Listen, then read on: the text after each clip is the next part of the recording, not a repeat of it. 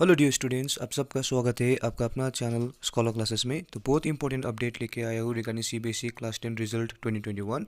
ये बहुत ही important news है, बहुत ही अच्छा न्यूज़ है, बच्चों के लिए एक गुड न्यूज़ है।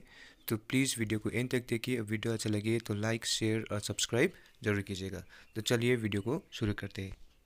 डियर स्टूडेंट्स, सीबीएसई ने अपने स्टेटमेंट में ये कहा है कि जो इवैल्यूएशन पॉलिसी है क्लास 10 स्टूडेंट्स के लिए रिजल्ट प्रिपरेशन के लिए, उसे प्रिपेयर एक्सपर्ट्स ने किया है। ओके, जो टीम ऑफ एक्सपर्ट्स है उसने प्रिपेयर किया है। और जो कोई भी स्कूल्स बच्चों के साथ अन्याय नहीं कर सकता। Okay, no school will be able to do injustice with the students.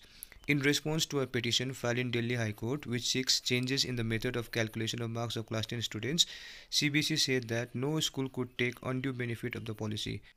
जो इवैल्यूएशन पॉलिसी है, सीबीएसई ने ये कहा है अपने स्टेटमेंट में, कोई भी इसका मिसयूज़ नहीं कर सकता है, कोई भी स्कूल इसका मिसयूज़ नहीं कर सकता है।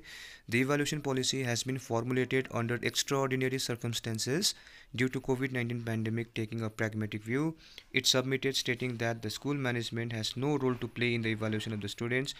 It has to be done by the result committee having external members as well.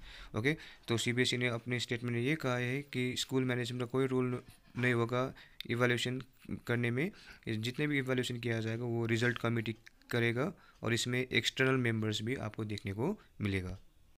Further, there are various checks in the form of verification of records by CBSE, records to be sealed under the signature of all members of the result committee, records to be kept in the safe custody of the principal of the school.